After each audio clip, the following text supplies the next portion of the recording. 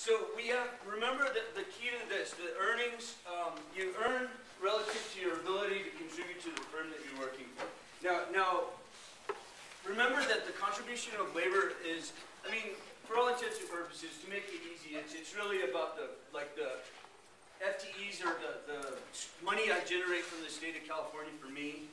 But there's also, I mean, there's also contributions in like for a police officer for safety. There's some value on that taxpayers are willing to pay. I mean, so the point is here, and we've already talked about it, but make sure you're clear, is that the wage that you earn is contingent on your ability to produce for the firm. And so for a doctor, that's easy. You know, they get 200 grand for doing a heart transplant or whatever, and they contribute that kind of, they generate that kind of revenue based on their contribution, and that's, of course, what they get paid. For a police officer, it's a little bit different because it's not like they're really generating any revenue. But as taxpayers, you and I agree that a police officer is worth $50,000 worth of safety. Or, you know, we value it at that. And so his or her contribution to our community is $50,000. Farmer, that's easy. I mean, or a farm worker, actually, is easy because a farm worker, and this is just a number for as far as I'm concerned, but they contribute $20,000 to the farm that they work for. Ergo, they get paid, you know, based or consummate with their contribution of labor. All right, so is everybody cool with that? So based on that, there are 5 things that relegate or dedicate your income or sort of predict what it's going to be. The things here, compensating differentials, I'll talk about just real quick. I know we've covered it, but I want to make sure that you're clear. Human capital, ability, effort, chance signaling, and superstars. Okay, compensating differentials was the, you know, that some jobs are dangerous, so you get paid a little bit more, or a lot more for that matter. Some jobs are cushy. Teaching economics, you know, no. It's not easy. It's hard. It stresses me out. So some jobs are easier, and so even though the job is kind of essentially the same, a night worker tends to get paid a little bit more. And why is it that well, you tell me, why does a night worker get paid a little bit more than a day worker for doing the exact same job? Nobody wants to do incentive. It incentivizes them, but what is it that they're giving up that the day worker maybe isn't giving up? Sleep. And a social life. Regular time with everybody else in the stores are open. When TV is, movies are on. Yeah, the good shows are on at night, of course. Yeah. But they're giving up. They're giving up. No, you're right. Is that you guys actually said different examples of the exact same thing? Is that a night worker gives up? You know, their opportunity costs are different, and so a day worker gives up. You know, I don't know, whatever. You know. Actually, here's a problem, just as an example that I've run into, is that due to my schedule, like I'm off, you know, whatever, on December 20th, right, I'm off. But none of my friends are off, you know what I mean? And because they're all working, so they don't, when they go to work, they don't give anything up because there's nothing going on because everybody else has gone to work. But for a night worker, they give up, you know, the social scene or time with their family or whatever. And so their opportunity cost is different, yeah? Okay, so compensating differentials, and then don't forget the example I gave in class about being the lifeguard. And the pay for being a lifeguard was, no kidding, a cheeseburger and as much Coke as you could drink. And then what did I get? What did I get for being a lifeguard? Well, the pay was nothing. But what was it all about? It was all about the girls. Yeah, bikinis. That was what it was all about. And then, so the pay was very low, but there was this benefit of being around all the girls. You know, that was the point. Human capital is education. And there's 2 kinds of education. There's on-the-job training and school, formal training. And I think, you know, they say that education, and I think like academic education is what they're getting at. But education is the most valuable form of human capital. But I don't know if I agree with that. I think the more I think about it, they really truly go hand in hand. I think you get a degree, which is, I mean, it's very important. Right? You get the degree and it gives you the opportunity to apply for and potentially get a job doing whatever. And then the job is where you really learn how to do the job. You know what I'm saying? And I think I said this already, but in school you sort of get all these concepts and points and, you know, little experiments that don't really mean much. But then when you get to the employer, then indeed But don't you think that education kind of allows you to be a little bit more teachable? Oh, no doubt. I mean, Yeah. that's the point, is that, and that actually goes right into signaling, which is, when you get a degree, like I told you about my sister, right, the architecture, she had a master's degree in architecture, but, you know, the economy wasn't doing well then. It was like must have been about 1997, 98, somewhere in there. And she just couldn't find a job. And so she became a manager at what was a place called Roland's Nursery. And it was a decent job, but she didn't know shit about nurseries, you know. But she had a degree that said she had the ability to learn how to do it. And she did. And she became, I mean, she doesn't do that anymore, but at the time it was a pretty good job, you know. Pretty good amount of money. And then I told you guys about, this is just kind of reverting back to the exam. I told you guys about, you're not texting. Oh, no. No? Okay. I told you guys about if you're hoping to find a good relationship, everybody's all like, I'm freaking them out. Sorry about that. So if you're looking to find good relationships, and I mean, it's not probably super corollary, but the idea is that healthier relationships come from education, because people who make more money have less stress in their life, so they meet people and they stay with them because they can focus on their relationships rather than worrying about how to pay the goddamn bills all the time. And so they can worry about, you know, being healthy in their relationship. Plus, you're more inclined to meet people like-minded, like intelligence, like interests in higher education, where you really kind of hone down the kind of people you're meeting, and it's not just a, you know, date.com thing anymore, you know what I mean? Let's see, so human capital, ability, effort, and chance. And again, I don't want to take anything away from anybody, but, you know, you got what you got. And if a lot of, this is really kind of touchy. I don't want to, like, destroy anybody's dream, you know, that's the last thing I want to do. But, you know, chances are, if you were skilled, you know, in a kind of Beyonce kind of way, that wouldn't be here. You'd be on tour. And again, I don't want to take anything away from you, but, you know, and I hope you have those interests and side projects and things that you're really getting into, and that's great.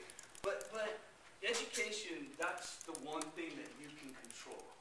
All right, so ability, effort, and chance are things like, you know, how tall you are, how good looking you are, how strong you are. Those are kind of the examples I remember giving. Just a real quick anecdote, I don't want to take up too much time, but that when I played baseball for the University of New Mexico, and I came out of high school and was like Mr. Big Shot in a little town, you know, and I thought, oh, I'm unstoppable, and it took me about 2 days when I played for UNM to realize that those guys are bigger and stronger and faster than I'll ever be. You know what I mean? I'll never forget this guy. I get up to bat, and there was this guy, you know, he's kind of a great player, and it was like, whatever, I'm going to kill this guy. And he had this knuckleball, and it was like, son of a, I've never seen anything like that, you know?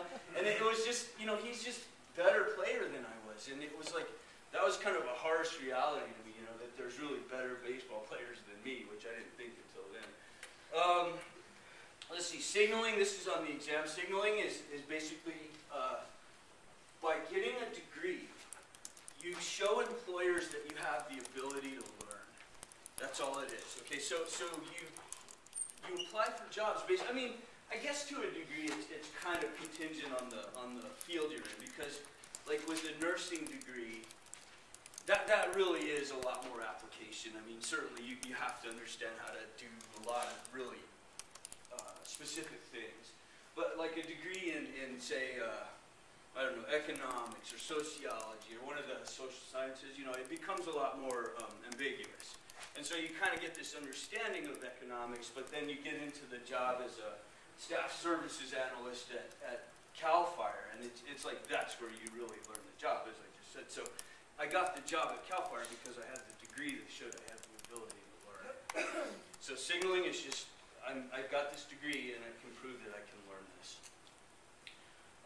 Okay, and then the last one is the Superstars, which was the Bob Ross, you know, do we do that in here? Yeah, okay, so the Bob Ross. Bob Ross is a painter, and what made him a great painter is not he was a good painter, I have no qualm about that, but that he was able to take his skill and translate that, you know, through his decision making and his access to the resource, and turned it into a public career where we would get up on Sunday mornings and watch Bob Ross, and it was like so relaxing, and the happy little trees, and it was just awesome, and it still is.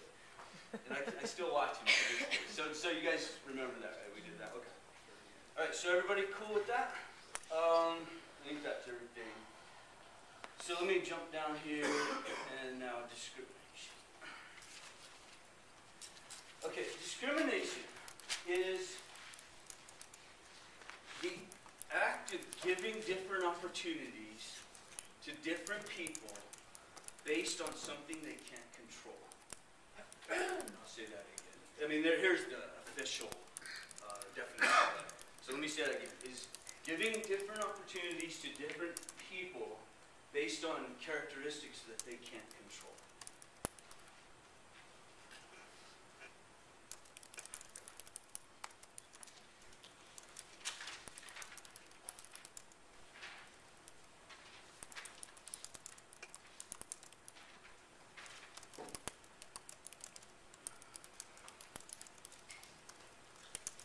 I definitely drink too much coffee. Yeah, you're doing a lot of pacing.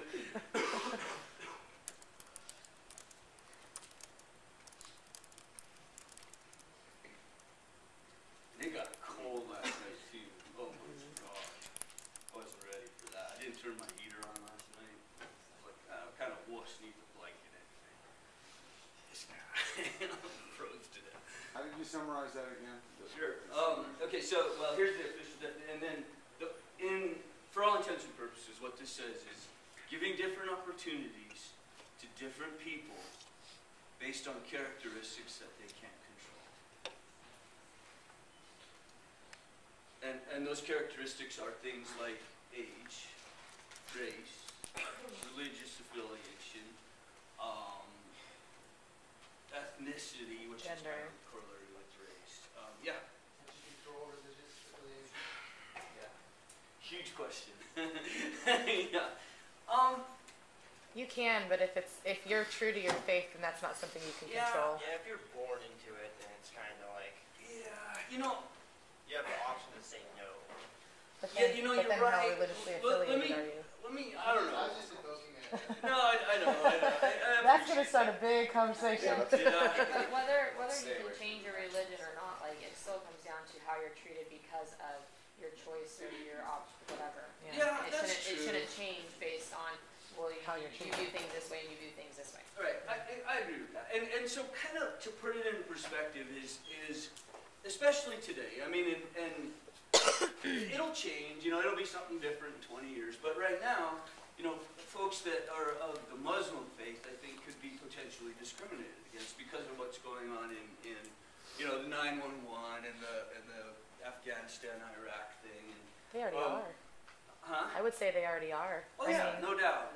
And you know, I 99.999% of Muslim faith people are good, hardworking, industrious, normal people. You know, their religion is a little bit different than some other folks, but it's but I think, you know, somebody who's Muslim walks into an airport and it's almost kind of tongue in cheek now, but it's like, but it's really not, you know, 99.999. Who cares? Right? But we still have this sort of like, oh my gosh, somehow 911 and that guy are related, even though really they're not. You know? and they're not even Muslim, they just have darker skin. Yeah, exactly. Yeah. Go ahead. Also, it's the country, you know, we're used to having sun closed on Sunday. But if you've only got a few employees and you can't really spare an employee every Friday, full moon, or wherever, you know, if they have to take a Friday off once a month or something like that, it's going to be difficult on you if you have 3 employees. Right. I understand. Yeah. What? Sorry, Rick. Go ahead. I didn't mean to. Were you done? I was going to say too. It seems like signaling could be negative also instead of positive. Like if you say, like if somebody's just like a college degree would signal an ability and a certain amount of tenacity and resourcefulness, obesity could signal a lack of self-control. Yeah, Laziness, yeah. I can't answer that. And is there discrimination against, so that's kind of a different topic, but I agree with you. But is there discrimination against obese people? For sure. Yeah. For sure. Yeah. Now that's kind of a nice segue into what the next topic is that, so, just like your colleague here instigated, are there jobs that men are better at? Yeah. Yeah. Yeah. We can eat pizza way faster. No. I'm No, gonna you can't. All right, so let me now stop being kind of flip about it. Are there jobs that men are better at? yes. Yeah. Example. But are there Labor jobs. Go ahead. There's also jobs that women are better. Oh, for sure. I was getting to that. We'll start with women then. That's even better. Yes. So, if now just my own experience, and yours is what it is. But if I was in a fire and I was unconscious in my house, the last thing in the world I'd want them to do is send in a 100-pound woman to drag my fat ass out because she couldn't do it, you know. And it's not her fault. It's just I'm fat, right? Okay. So I want the 6'6", 300-pound gorilla to drag me out because you're gonna need that kind of strength to drag my ass out, right? Okay, so there's that. Now, women, are there jobs that women are better at? Yeah. Nursing. Nursing for the most part. Nursing? Tell me why. Because women are better nurturers. We're nurturers. Okay, so you argue that women are better at nursing because they're nurtured. That's just more like in our nature, in our Okay. program. Men tend to be a little bit more clinical, for lack of. Clinical? Yeah, you know what I mean? Like, this is the way it is. They're For the most part, there are some exceptions. Yeah. Would you rather have a 100-pound person like a nurse or a 300 like huge nurse? Like huge, what's bad? Say that again. I kind of missed. Say it again. Would you like a big muscly Like just like kind of male? like make you feel bad like a nurse instead of like. I'd rather have a woman nurse, just saying. Yeah, me too. Oh, Yeah. way to For go. sponge Way to baths. unleash that For can of sponge worms. baths and all that kind of business. Job. If you're gonna get a shot, I think kind of like what he's saying. Like if you're gonna get like shots or something, you have like a nice delicate little female in there, or you have like this big aggressive man in there. Yeah. How you doing? Like massage therapist too. Like I'd rather get massaged by a girl. See, I'm going to argue that Now, point. hold on. Yeah. Now, I want got a big massage- burly I dude got a rubbing up massage- on me. no joke, Not 3 weeks ago, I went in and I got a massage, and this, I was like, dude, this person who was doing the massage, she comes out and she says, do you want something a little more deep tissue or just whatever? I was like, oh yeah, definitely deep tissue. And out comes this guy, and it was like, crap. But it was an awesome massage. Oh yeah, I was sore. I mean, he did a great job, But it was like if I'd have known it was a guy, I'd said, "Oh, just delicates." Crazy. Okay, if there was some. See, but that's not based on ability, though. That's based on the fact that you don't want to be naked in front of a dude. First of all, let me clarify. I wasn't naked. Okay. Let me just point that out. He was.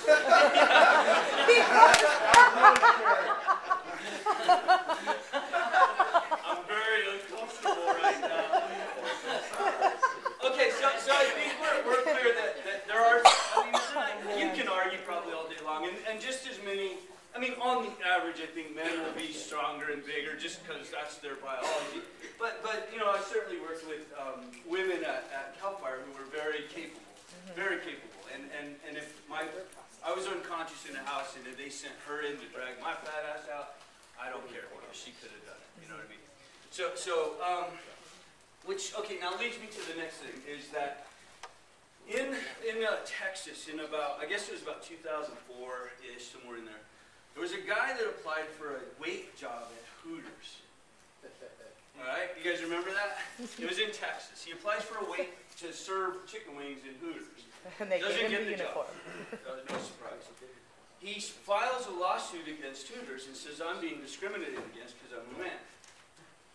He just really wants to wear the tights. What do you guys think? Was he being discriminated against? Yeah? Okay, so he was No, not no. being... No. I'm going to Hooters now. Well, like there were other jobs, Some guy that takes Hold on, hold on. What are you calling? like there were other jobs where they for like men over women, like In a wait staff? well, no, not like that, but Like- like different. Well, that's Give me an example. What do you think? The what?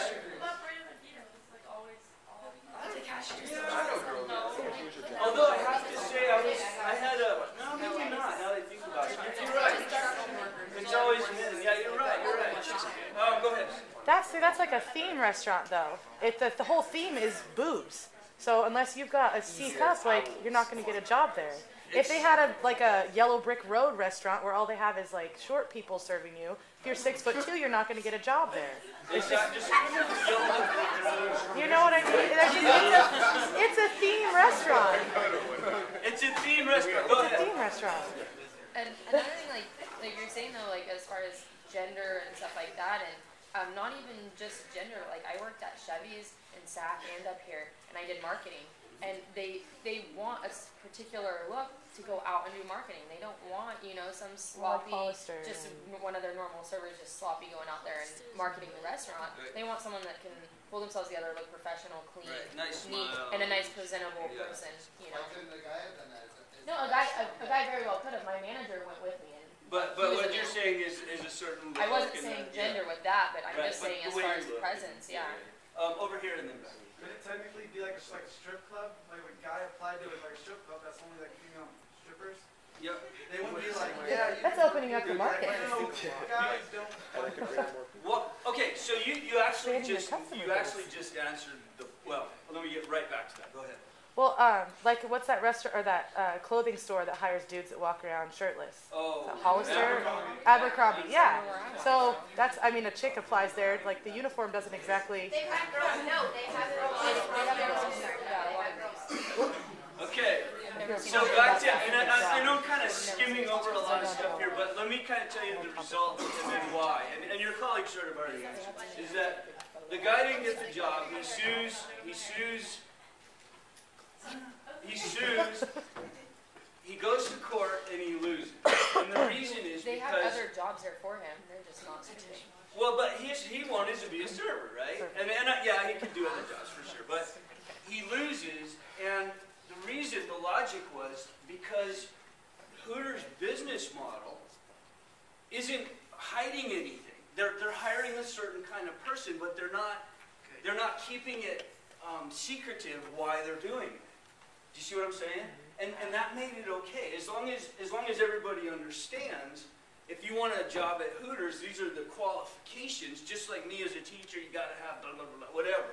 Just the same thing there. As long as they don't keep it secretive.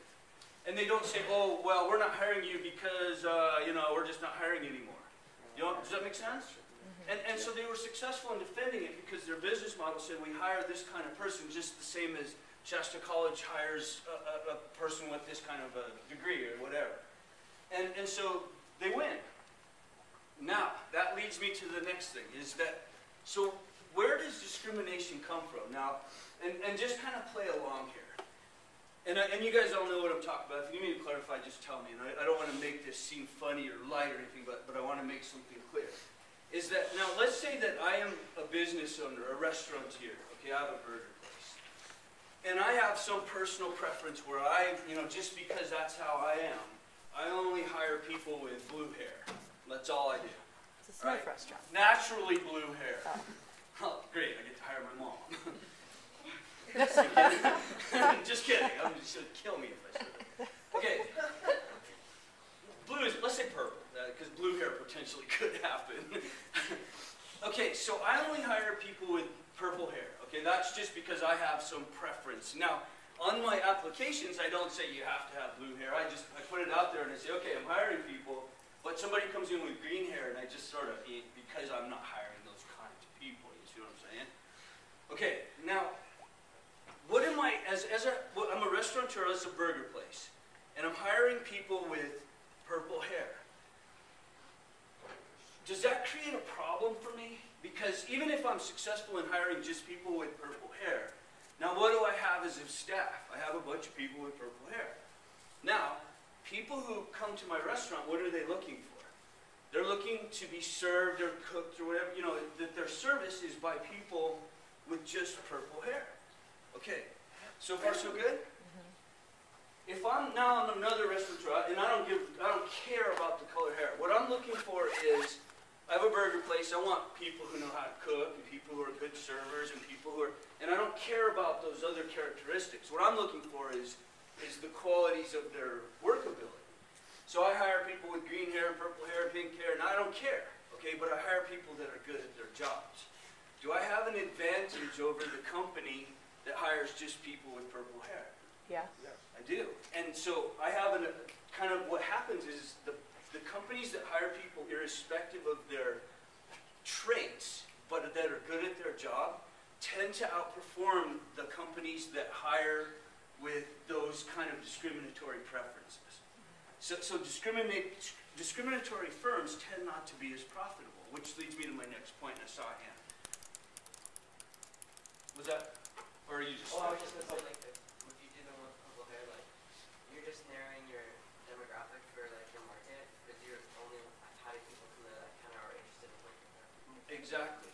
Now, so what is that? Now, which leads me kind of the next step is who's really propagating the discrimination? They're getting better because they're the ones that are serving everybody.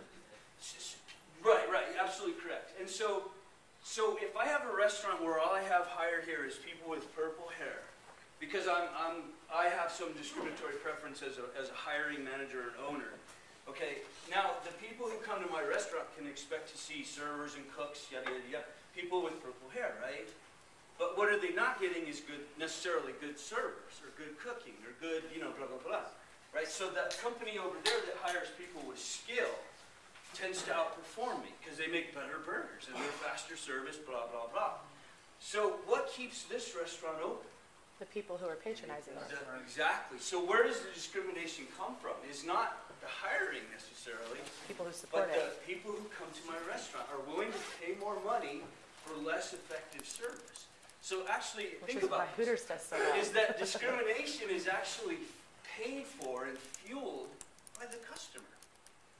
And if you don't like Hooters, as an example, they're not. I'm not saying they're discriminating. They have a business model. But if you choose not to go into a restaurant that has those type servers, whatever they are, you don't go to that restaurant. That's the loudest voice you can have to be anti what they're trying to promote. Does that make sense? Just don't go. And then eventually you go get a burger at their neighbors who serves a better burger anyway because they hired the skilled workers, not the purple hair workers. And it sort of forces the discriminatory company out of business. So slowly but surely, yeah. Can't that be kind of exemplified by the whole Chick-fil-A thing when the president of Chick-fil-A, you know, said that he was against gay marriage? Some people just quit going to Chick-fil-A. Totally. And then That's some a great people, example. Yeah, and so gay marriage. Who cares, right? I mean, I'm not saying, you know, that I don't want to hear. Let me rephrase this. Don't hear I know we opinions all on it have right an now. opinion, and I'm not trying to diminish or promote anybody's opinion, but this guy's out of line because what his job is to serve Food. good sandwiches.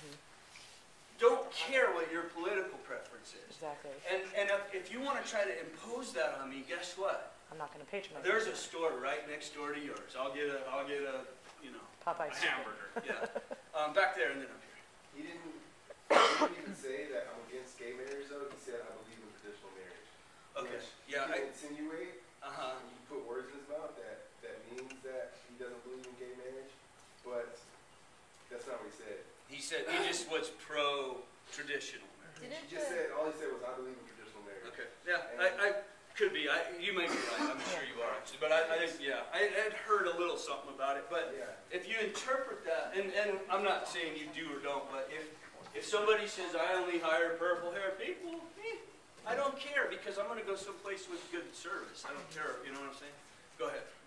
Oh, I was just gonna say there's places that promote gay marriage. Others like only does like gay pride shirts, and Target says they promote it. Yeah. There's a lot of people that say they promote it, just as many people say they don't. Right. So it's not necessarily. I think a lot of people get involved in that. Yeah. where they shouldn't, like why, you know what I mean? Yeah. Like, there's really just no need for it in any, like, Totally. say, put, like, two people, a man and a woman getting married on a shirt, or a man and a man, or a woman and a woman. Yeah. Like, that just doesn't need it. Right. either side. It's just like, who Yeah. cares? Who cares? Clothing. Gay marriage doesn't affect the taste of the chicken. Yeah. Exactly. And I'm here for a chicken sandwich. I don't Exactly. really care. Yeah. Exactly.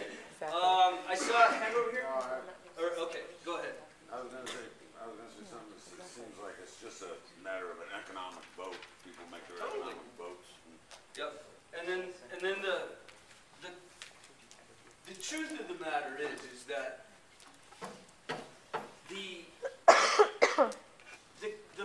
I don't know how to be careful here, but is that the people who worry about the quality of the product and the companies that worry about the quality of the product and not worry about the gay marriage and the that other things that we can't control, they tend to be more successful because people go there because the product is higher quality. It's not any other secret reason, All right, go ahead. What about putting the shoe on the other foot, where instead of the person hiring, it's the customers they allow, like an all men's club? Again, that's you support it with your pocketbook. As long as their business model is forthcoming about why they hire, who they hire, and then you have a choice as a consumer, right? And if you want to go to a gentleman's club, you're not there, you're getting what you're paying for. You see what I'm saying? There's no misconception. That's where the line is drawn. Is that as long as their business model is up front, then they do what they do, and their patrons are who they are, and they're getting what they're paying for. But when you become secretive about it, then you lose a competitive edge, because now you're hiring people because of some characteristic, or not hiring them because, and now you're hiring people who aren't necessarily good at what they do. They're just getting hired because of what they, who they look like, or what, whatever characteristics they have, right? Does that make sense? Well, you see those pictures, online where you see the guy that's covered in tattoos. This is him on Monday, and then the next picture you see, he's in a white lab coat with a stethoscope on, and he's the doctor that's like the heart surgeon that saved your mom's life. Right. So discriminating against people for those type of things is, getting to the point now. When I used to work at Cinemark 10 years ago, and they wouldn't allow people with stretched earlobes. You had to wear like a Band-Aid over your ears. You had to take it out. Yeah. Band-Aid? Like to cover it, because if you took the earrings out, it looked, pretty gnarly. You got this floppy thing. Yeah, on. exactly. And I had a friend there who had, like 1.5 inch gauged ears, and he had to take them out and put Band-Aids on them. And now, they don't care as much because not very many people want to work at Cinemark, so they have to okay, well, we'll open up our... we're changing our standards. Well, yeah, exactly, because it opens up their ability to hire. Yeah, good point. Go ahead. I was just going to say, isn't discrimination just based on fear, basically? On fear? Or sort of. I can see what you're saying. Well, tell me what you're thinking. When people look at somebody and they discriminate against them, they're judging them. I don't know how to explain it. Just they're afraid of that. Like they're not used, they're not used to that. Like so Yeah. someone who's Something they don't know. who Might has be older intimidating fashion or- standards sees a young lady or young man with covered in tattoos. They're like, holy crap, and They discriminating must be a against them, because biker. that's not what they're used to. That's not their norm. That's Right. not what they grew up seeing. Although that's what we're all used to seeing, and we don't think it's weird. Totally. I And mean, then, that's yeah. speak for everybody else. Totally. I think that's what he was trying to say. Yeah. I mean, Yeah. I think sound right. I agree with that. And now it's I don't know, something I read somewhere, it's 1 in 2 people now has a tattoo. Something along those lines. And 50 years ago, if you got a tattoo, it was like, Yeah. Go ahead. Did you? Somebody up there? Okay, so let me kind of recap that real fast. So you have, basically, discrimination is fueled by the consumer. Okay, that's the point. The companies let them, if they want to discriminate, that's their problem, because they're not going to have a competitive edge, and they eventually get sort of forced out by the companies that hire the talented workers. That's the point. And you and I, we're the real powerhouses here. We're the ones that go to places. If you want to go to a place with only purple-haired servers, be my guest, but be ready to have a mediocre server with purple hair. That's the fact. If you want good service, go to this other place who hires people based on their ability to serve. You see what I mean? And who gives a crap about what color hair there is? Does that make sense? Everybody kind of okay with that? All right. So let me go through. Is there any questions about that? I covered a lot of material there, but the point is about the consumer. And lastly, just real fast, income and poverty. Just a couple of quick little things on the call.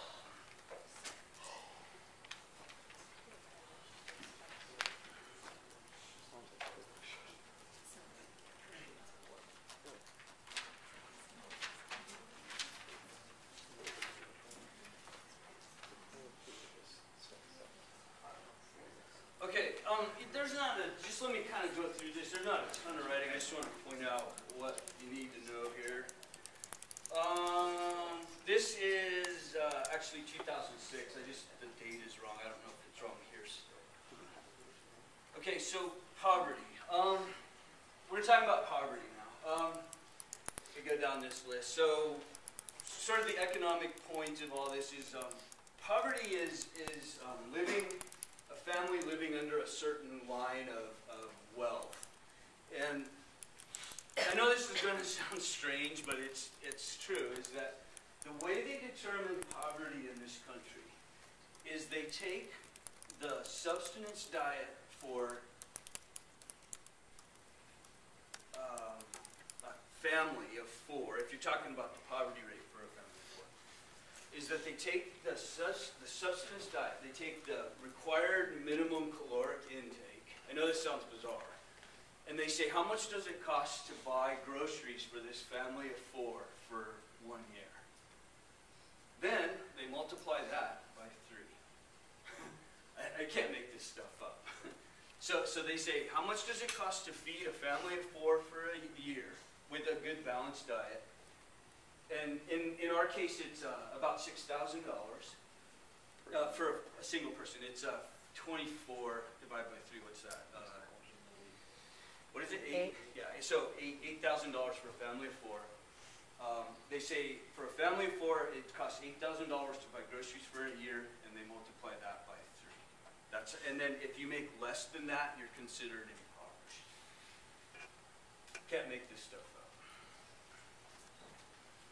Does that make sense? Everybody okay? All right. So how much inequality, or how much poverty inequality is there in this country? I'm kind of just going to fly through. There's a few points I need to get to here.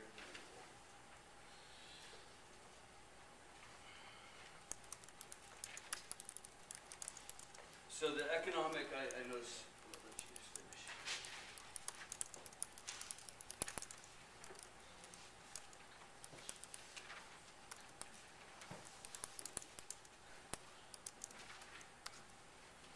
Sure, easy go.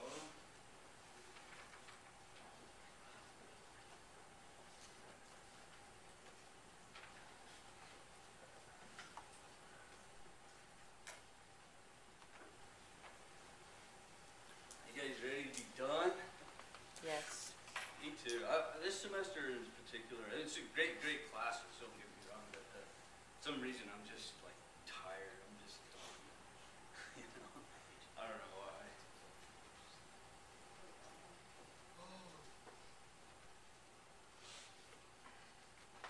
Okay, so how much, and so the economic questions, how much inequality, what are the problems in measuring, and I'll just kind of fly through this. You don't need to write most of this down. Here's how, if you were to take our economy and break it up into percentages, this is about how, this says 03, but it's actually 06, but it's kind of how our economy breaks down. Imagine that you lined up all the families in the United States, and then what this says is that there's, in the early part of the century, or 1935, there was a big gap between those who had and those that didn't. The gap was pretty wide. And then as we went through World War II and into the 50s, the gap got smaller. And the reason for that is because, the work ethic in the United States, my parents, is that the trick to success is hard work. I mean, not that that's changed, but it was more literal then. And you could get a job at a factory and spend your whole career there and work your way up and become a manager, blah, blah, blah. And it was really possible to stay with your job your whole life. And hard discrepancy between the rich and the poor got closer together because people who were poor could work their way up. Then as we go into the 80s, it starts to widen back out. And the reason for that is because technology changed the distribution in this country because it became now the people who have the technological side and the people who don't. And you guys are all on this side of it, so nothing to worry about there. You guys are all computer savvy and stuff. But, 10 years ago, that wasn't necessarily the case. And so what happened was it started to widen apart because there were the people who had the ability to move ahead with their careers in terms of technology, and there were those that were stuck. They were always going to be kind of low-end management in a firm that had no technology. And I don't know, it's hard to predict how that'll look, because in 20 years, everybody's going to have that basis. So I don't know, it's going to be interesting. This is just kind of fun and games with numbers, just how the countries break up in the distribution of wealth. Let me make this big. This is on the exam. This is just how countries how their wealth, how equitably their wealth is divided up amongst the nation. And you can see that Japan is very much more close. And I'll tell you why I think that is in a second. And then a country like South Africa, which is, kind of on the tail end of apartheid still. It's done, but it's taken a while to grow out of that. So in South Africa, there was this big division between those who had and those that didn't. In Japan, it's much closer. Anybody want to take a shot at why? Take a guess? Say it again? She said just more population. Maybe to a degree, yeah. Go ahead. Ability of their workers and technology. The workers and technology? Ability of their workers and their technology. Okay, just their workers and their okay. How they're raised? How they're raised? I think, you're getting warmer. More people get education. Yeah, you're getting even warmer, I think. I think, and it's kind of a combination of things, but I think probably partly in Japan, the reason that the wealth isn't as spread out is because in Japan, families don't, probably because the nation is so small, but they don't leave the nest. They've got generations of families living together. And so when somebody gets older and retires, their income doesn't drop significantly because the family unit is still together. And so you have a family that has, a son, a grandson, even a great-grandson. So you have a baby that's not in poverty. You have a son who's working or daughter who's working, making decent money, and that's contributing to the family income of a retired person. Does that make sense? So the families aren't separated. In the United States, you look at my grandmother, who's not with us anymore, but at the time, she had retirement, but her income was very, very low. And if you looked at her total household income, it was next to nothing, and she fell below some line of poverty, for sure. You see what I'm saying?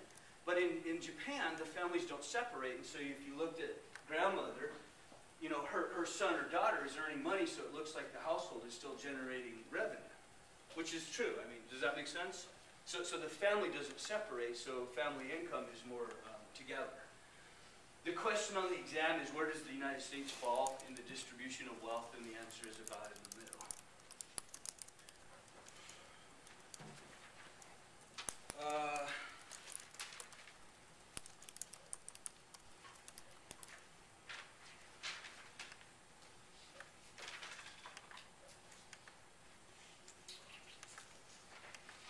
Everybody okay?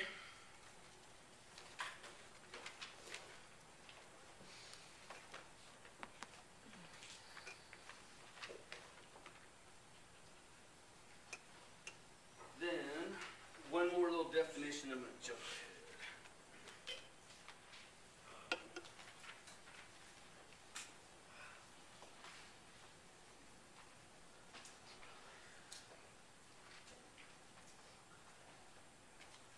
Definitely drink too much coffee this morning.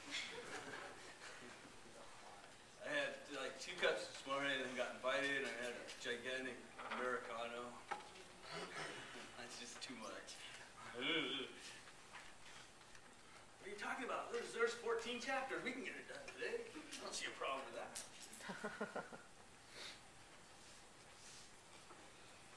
Everybody good? All right, moving along. Okay, poverty rate and poverty line. Just a real kind of subtle distinction here. The poverty rate and the poverty line. The poverty rate is the percentage of people who fall below the poverty line. There you go. It seemed funnier in my head. Okay. The poverty rate is the percentage of people who fall below a certain income.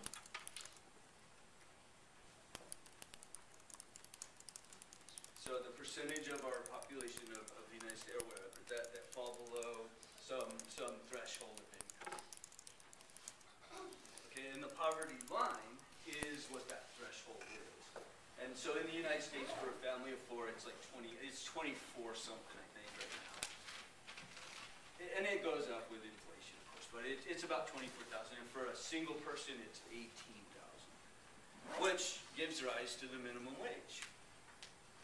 Actually, and I could talk a lot more about that as an intro to macro for some of you, but I won't. So, okay, the poverty rate is the percentage of people that fall below some threshold of income. The poverty line is that sustenance diet times 3 for a family of 4 for an individual.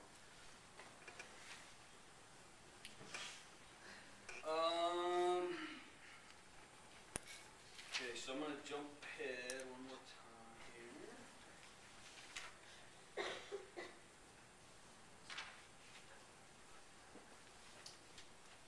How am I doing? 25 after? Yeah.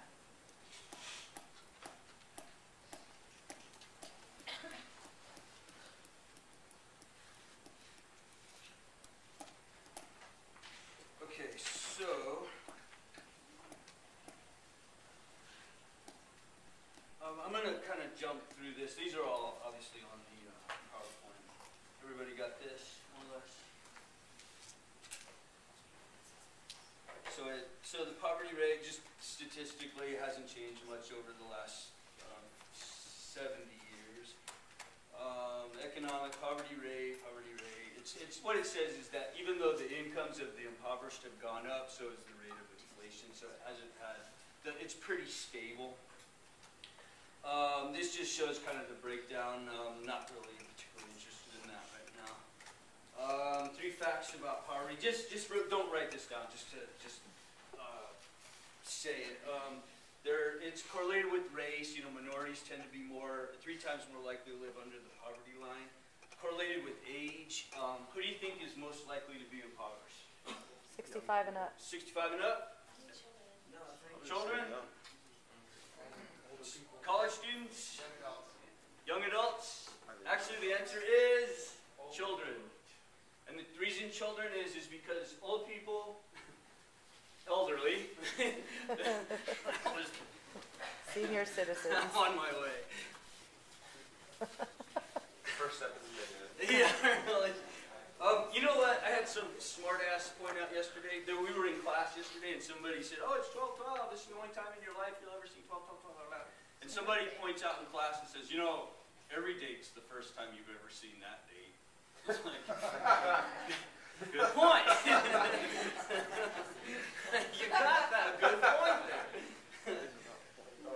The elderly, they have no income, but they're living on retirements and Social Security, and so they're not making any money, so it looks like they're under some poverty line, but they have retirement income.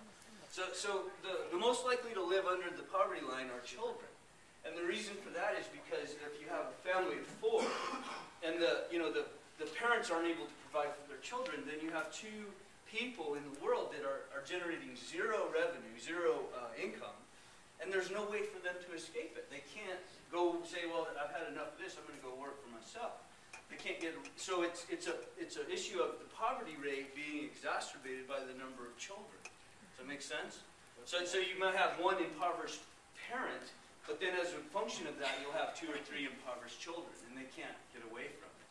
So, the most common group to be affected by poverty is children. Poverty is correlated with family composition, and by far, the most likely family composition to be impoverished is? Single mothers. Single mothers, you got it. I saw 38% in California. What is or it? 38% in Shasta County Oh my right now. gosh. Wow, that's Which is twice the. Right state now, average. there's like I think it's about 13%. No, not 13%.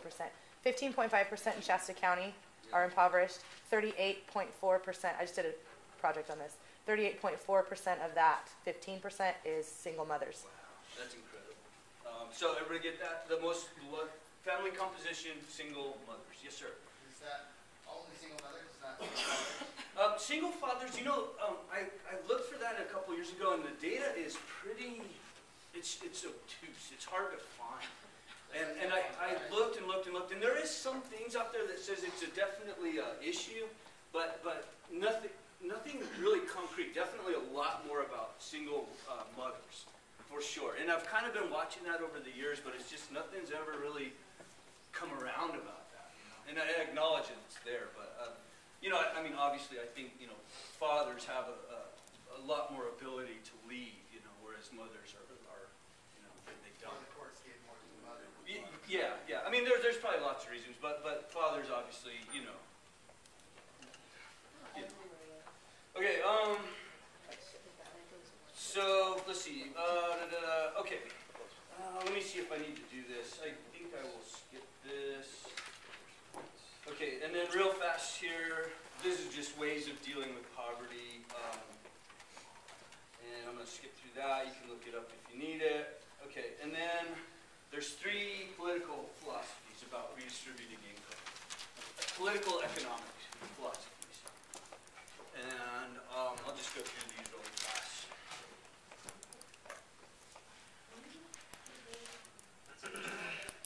I'm sorry. When did they do child labor laws? In the 20s, somewhere there. Yeah, that was kind of after World War I. It was because they had kids. They were pulling kids out of the coal mines in the 20s. I know. And the only reason I kind of know that is because they were comparing some of the labor laws in China to the labor laws in the United States, and they said that China is about in the 1920s in terms of their laws with respect to children. So about 1920s, maybe a little bit in the 30s. Okay, just real fast, let me kind of explain each of these and which is which. Utilitarianism, there's a lot of text here, but look, just write down the important parts here. How am I doing? 31? Yeah. Okay. So, number 1, utilitarianism is the political philosophy that utility should be distributed in this nation in an equitable way. And it's all about utility. And let me give you the anecdote.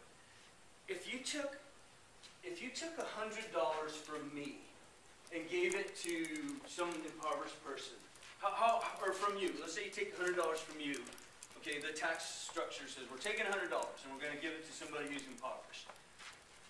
Does that bother you? Yeah. Yeah, hello. It's like that. I mean, that's a lot of money. I don't know about you, but to me, $100 is a fair amount of money. I mean, that's nothing to scoff at, And so, what happens is, if you took $100 from me and gave it to somebody who's impoverished, that would hurt me. But if you took $100 from Oprah or from Donald Trump, whoever, and you took that $100 and you gave it to somebody who's impoverished, do they care? No. Do they even notice? No. $100 to them is like nothing. It's just a drop. It's nothing. And so the idea is that if you take money from people who have lots of it, the disutility that they experience is very little compared to the utility that the impoverished person will get by receiving it. And the idea is to try to kind of equalize the utility in your economy. Does that make sense? Can you say that again? Okay, so if you take $100 from somebody who's got lots and lots and lots of money, they don't care. Their disutility is very, very small. And then the utility of the person that you give it to is very, very high. And so you're trying to balance the utility out. Is that like a tax that we're talking about? Yeah, basically. Yeah, it's redistribution of wealth. So it'd be like a flat tax, or what is? It depends what you're. Yeah, it's not necessarily. I mean, it's just it is. That's how they do it. Is a tax. Okay, so utilitarianism is about utility. Okay, it's about equalizing the utility. The next one is liberalism, which is, this is kind of like the Democrats. It's not, you know, I wouldn't want to say that they're all liberals, but, you know, kind of, maybe. So liberalism, all this is saying is that our laws of political wealth redistribution should be driven by what they call veils of ignorance. And let me kind of explain that. If I'm a lawmaker, I want to devise a law to redistribute income that if I was part of that redistribution, that like for some reason I lose everything, that I'll be okay. So they make this system that it doesn't matter who you're talking about.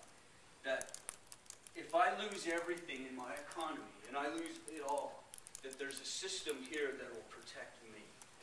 Okay? So it's just enough. So let me back up.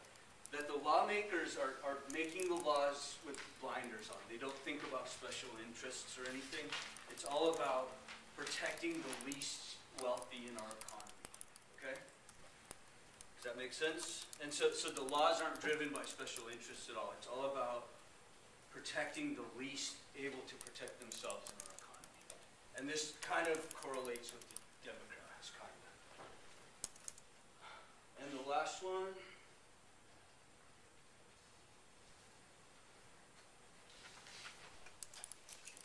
is libertarianists, which are the Republicans.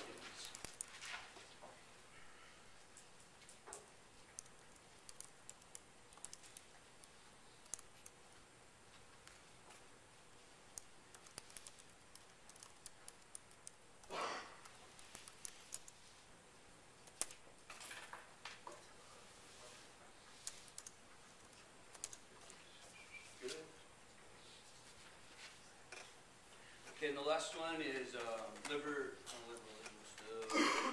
libertarianism.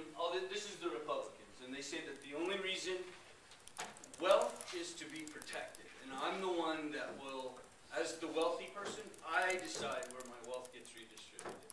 I buy what I want.